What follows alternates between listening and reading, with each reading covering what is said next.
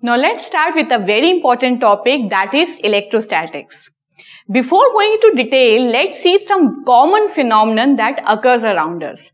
That is, in winters, you might have seen some crackling sound when you remove your winter clothes.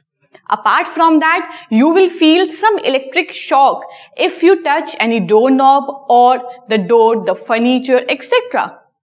Apart from it, we also have noticed that when we rub the ruler with that of our hair and try to touch some bits of paper, then that paper gets attracted towards the ruler. Why is it so? There must be some very important and conceptual topic behind it. There are various scientists who worked upon this experiment.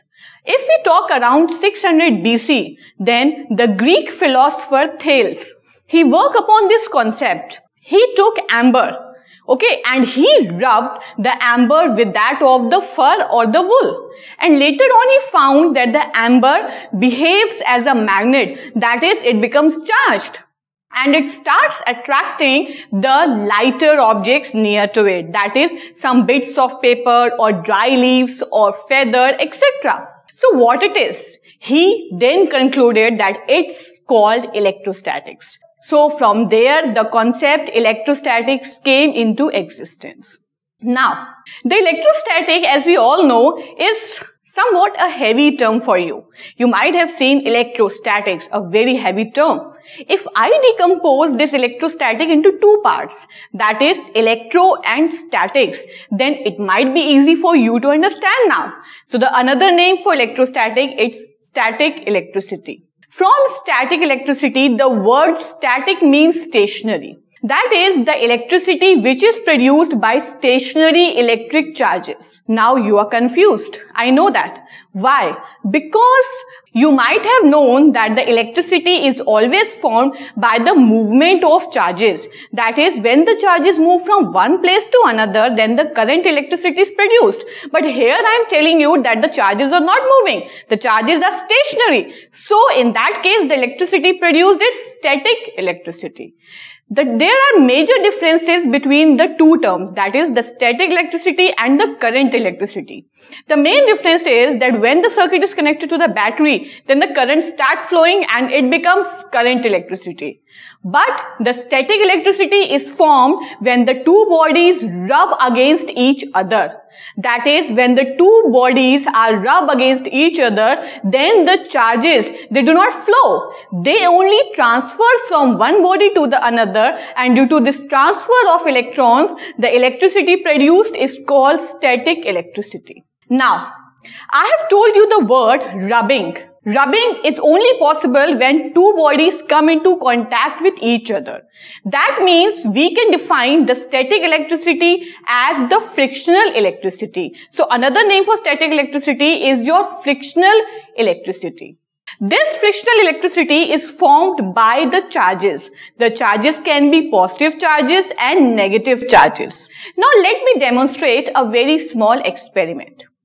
The experiment shows that when we take two glass rods, the two glass rods are rubbed with silk and they acquire some charge. And when those two glass rods are brought into contact with each other, then they repel each other.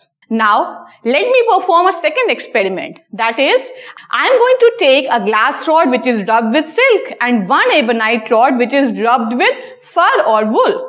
Now, bring the glass rod and the ebonite rod close into contact with each other. You will find that they attract each other. What it is going on? In the case of rubbing, the glass rods acquire the positive charge and the silk becomes the negative charge. In the case of ebonite rod, the ebonite rod becomes negative charge and the wool or the fur becomes positive charge. As we all know that the like charges repel each other, whether positive or negative. That means two glass rods with the same charges repel each other. And apart from that, if we talk about ebonite and the glass rod, so ebonite is negative charge and glass rod is positive charge. So they both attract each other because the unlike charges attract each other.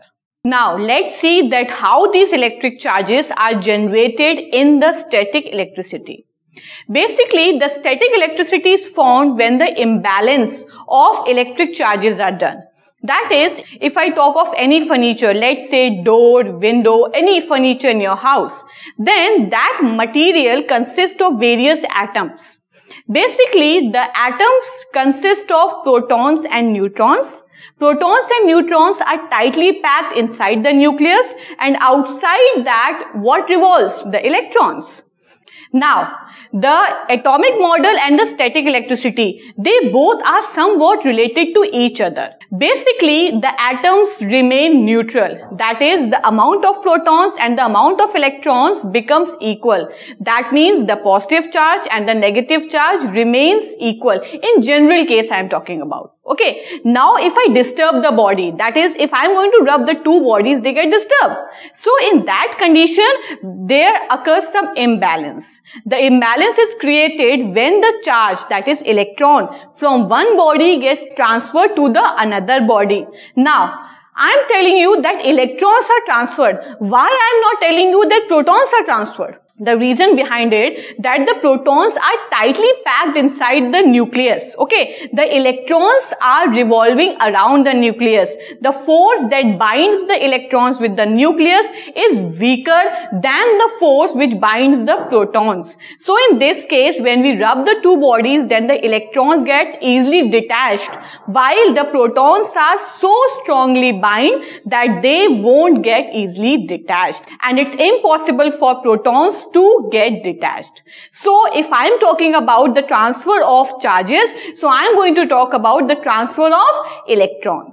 Now, when the electrons get transferred, okay, from body A to body B, now, the body A has donated some electrons to the body B. That means the body B has excess of electrons.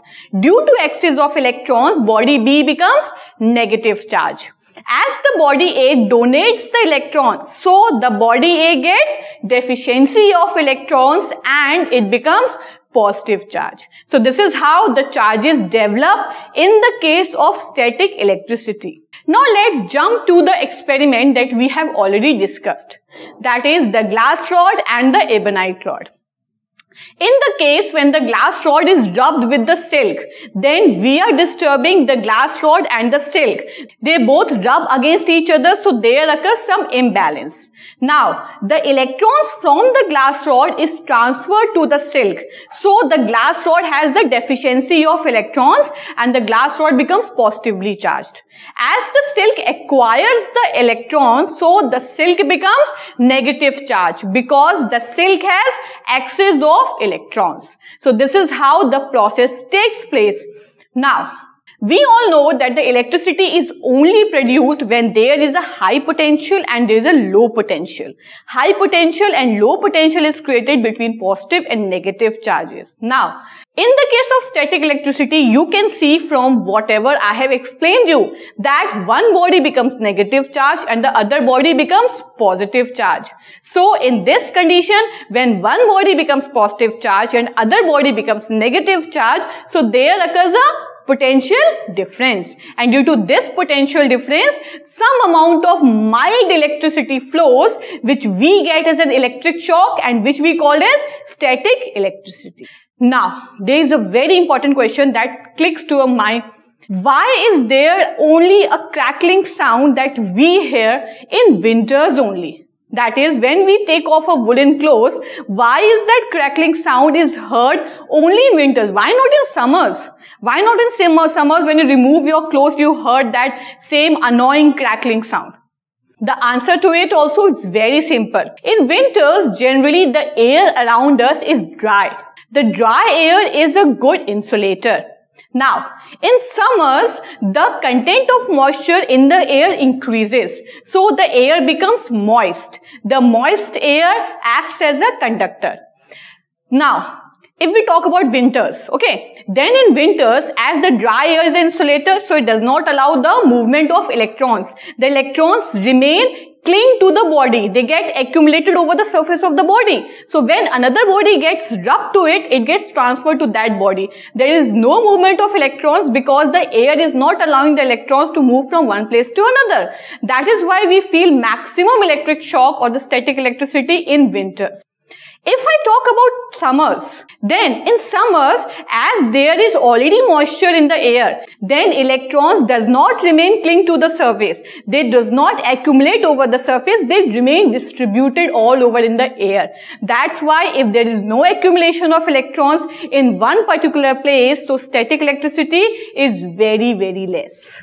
Now, this is the very common phenomenon, and this is only the basic reason behind the formation of static electricity. Now, I am telling you that static electricity gives you a mild electric shock.